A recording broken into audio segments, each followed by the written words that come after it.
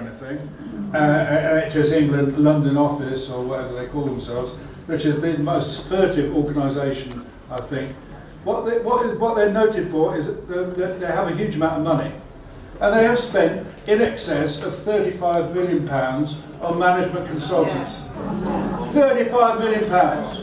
Actually, that's the figure we've seen. We still don't know what the final figure is likely to be, because of course they're still allegedly producing business plans as we speak, probably. 67 million. I don't know, sat in some wine bar sort of making up some numbers to see if they make any more sense than the last lot they made up.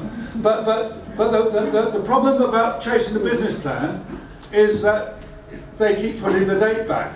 They keep doing it every time. So it turns out now, from the document I quoted from earlier, they had a draft that they were circulating last March, okay?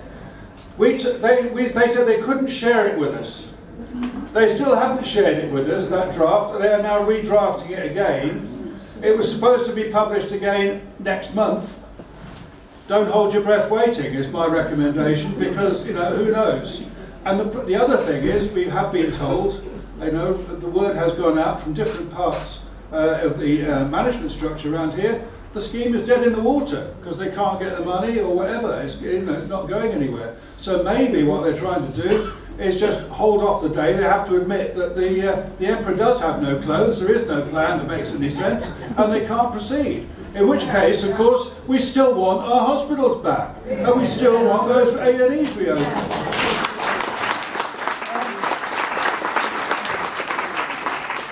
And the other thing we need to pursue is their willful refusal to address the evidence that these plans do not replace the need for hospital care. All of the available evidence points to the fact that this cannot work. Okay? They have never produced a convincing answer to this research. There's detailed papers that we have quoted in consultants' reports to them. They've been copied in on all the information that we have. And there is still nothing that proves you can actually replace hospitals with community care, and that the various schemes to target the frequently admitted patients and so on can actually deliver the promised results.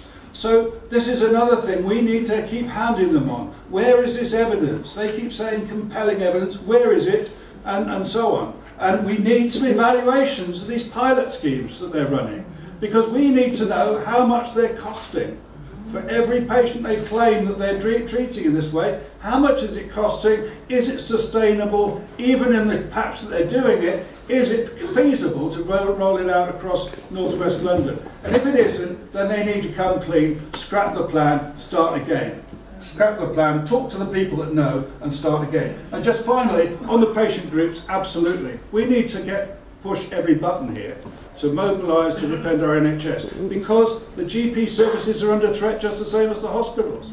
The community services are under threat just the same as the hospitals. Because if you make it less and less possible to recruit staff because the pay is still frozen, if you make it less and less possible to retain staff because the working conditions become worse and worse, then it becomes a condition that you can't maintain those services. So we have a fight on all the levels. And it really is important that everybody who has a way of organising begins to organise. Make life as difficult as possible for these people until they see sense, do the right thing.